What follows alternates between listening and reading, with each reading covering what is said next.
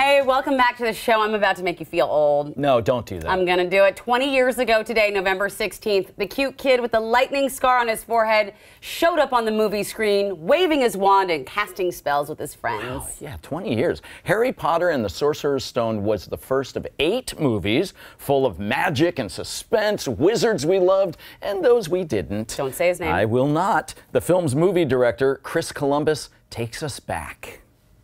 I can't believe we're 20 years in since the first time that we saw Hogwarts revealed on the big screen. And you know, that's a scene that still gives me the chills, seeing the train come around and seeing Hogwarts for the first time. I mean, obviously you were making a major motion picture, you knew that, but did you have any idea how it would weave itself so deeply into pop culture?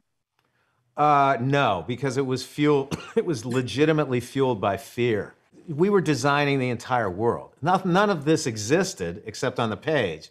So I had to have a meeting with Joe Rowling and basically explain my vision for the film. It took about 2.5 hours. And I was in that moment of terror because when I first got the job, I had 20 seconds of euphoria and then nothing but terror and anxiety and second guessing myself. And that's finally, with Joe, I finished and she said, that's exactly the same way I see the movie. So that was a vote of confidence that really enabled me to dive deep into this world. And, you know, I had a lot of wonderful collaborators in terms of production designers and people who, Stuart Craig, the production designer, they saw the same world that Joe Rowling, myself saw. And, you know, we were able to put it together and build it so it lasted for 8 movies. What was your favorite scene to direct, if you can parse it down, maybe 1 or 2?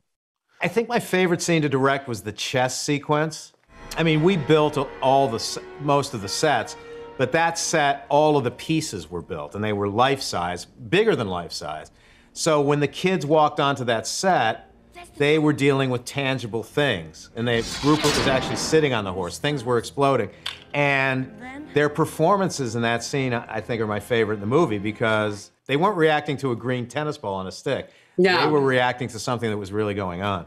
What about the characters? Did you know that when you were casting Harry, Hermione, did you know that they were all going to have this great chemistry and friendship for years to come? No, I mean, I knew that we were casting kids who did not have a lot of experience because I wanted kids like we did with Macaulay Culkin, who had limited experience, but then could bring this naturalistic, realistic quality to the screen. And you get surprises in that. It's a lot of work, you know, because sometimes their concentration wavers and they're not really professionals. But I didn't want a professional Nickelodeon team of kids who've been working for 13 years who just are going to use their own bag of tricks. I wanted something that felt real. No one can know, even with my own kids, I didn't know how they were going to age, what they were going to look like 10 years from the time when they were adorable, cute kids. We were very fortunate. Not only did they age gracefully and beautifully, but they got to be better actors from movie to movie. Oh, by the end, I mean, it was just ripping out my heart. Oh, yeah. And I was not a kid. This was kind of past my childhood, but I was young adult when the films came out, and I fell in love with them. I mean, what is it that speaks to both children and adults about these films and this franchise? Well, we never, you know, the interesting thing is I never got into, when I was making a perceived family film like Home Alone or even Mrs. Doubtfire, we always wanted to make the film for the parents as well. I wanted to make, you know, I wasn't making a film for kids, I was making a film for audiences.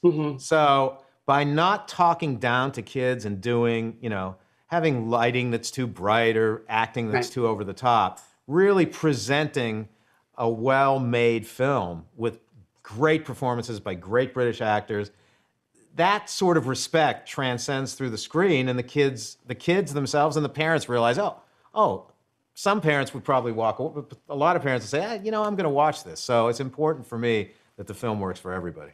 But we're all grateful for that, parents. Like, what do you hope is the legacy going forward in years to come? I just hope it continues. I mean, that was the mantra for the crew when we started.